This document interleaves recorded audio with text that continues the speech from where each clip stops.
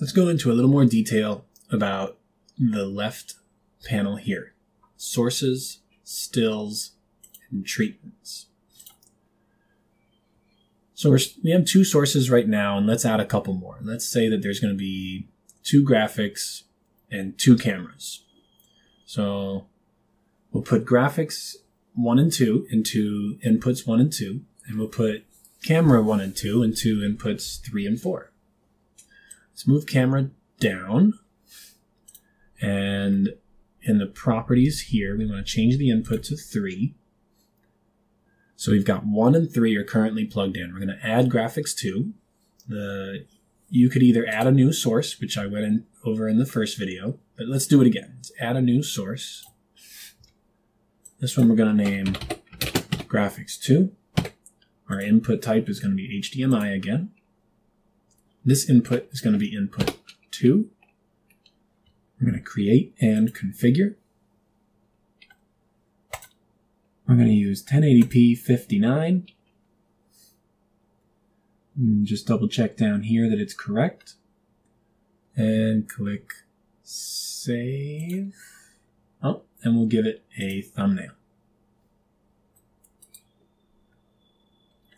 And it added it down here. We're just going to drag it to this spot here just for the sake of management. Got input 1, input 2, input 3 all in order. The other way to add a source, if we wanted to add a second camera, just right click and copy. Click on that and name it cam 2. It's on input 4. Configuration is correct, 1080p at 59. And that should do that. Okay, 1, 2, 3, and 4.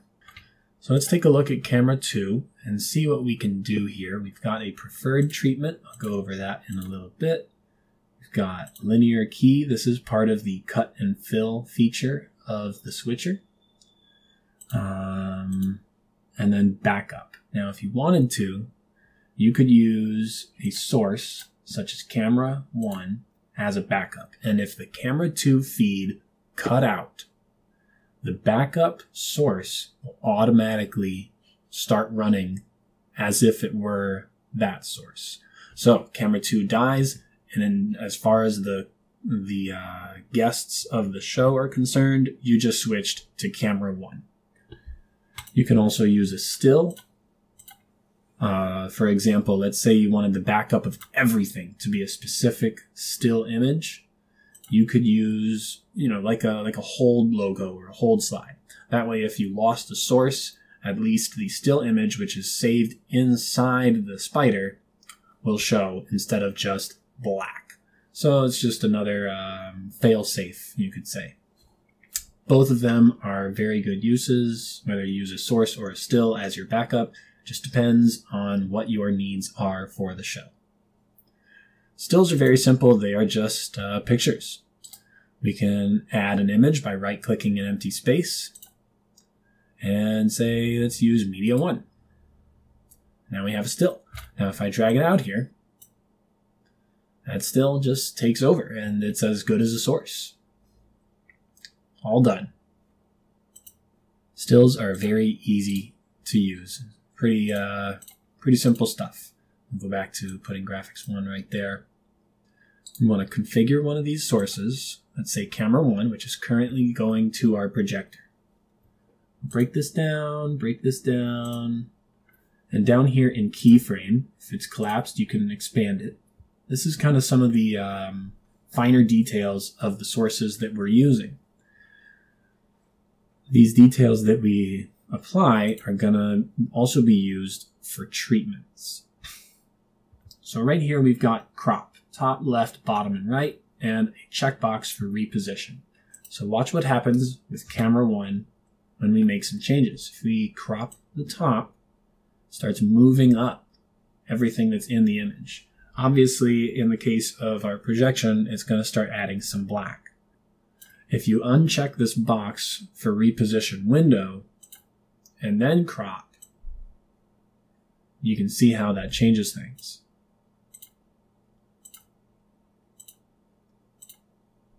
take the crop away. This ratio box is sort of an offset between the aspect ratio of the image. In this case, it's 16:9, and which is the equivalent of 1.777.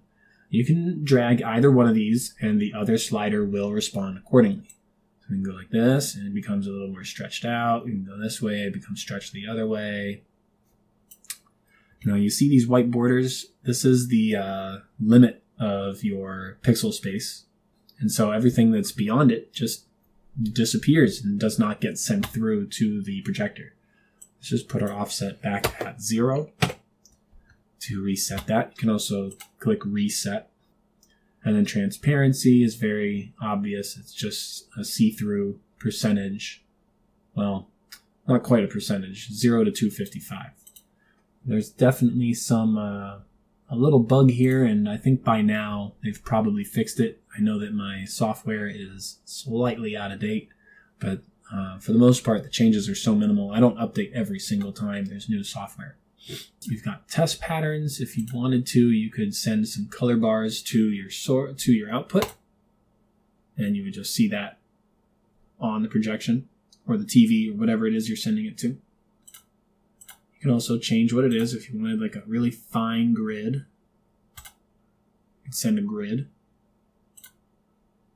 You can change the pixel spacing of that grid to be more narrow or wider. Change the background color, do all kinds of things with these test patterns. Going over to treatments, we can go ahead and save this treatment. Let's go add new by right-clicking the empty space. And let's just say we want 1080. All we want is the size and position. Uncheck everything else, hit OK. Now if we were to, let's say, delete this, so our DSM is blank, let's drag Graphics 2 over there. You see it's not the right size. We can either click this to reshape it, or we can send our treatment over, and it'll do it for us. And it's just recalling a previously saved size and position. Now I have a bunch of treatments saved. I can add from File. Let's go to Treatments. Got borders, cropping, default, drop shadows, sizing, borders. Oh look, black border, red border. And this recalls the transparency and the border setting. There's a red border, there's green border, blue border, pink border. You do it once and then it's really easy to recall that stuff. And then no border. If we go back to sources, let's go to Graphics 1, we got a preferred treatment of 1080. Now delete it. And when we put it in, it automatically applies that preferred treatment. If I had a preferred treatment here of a red border, and I wanted to put that in,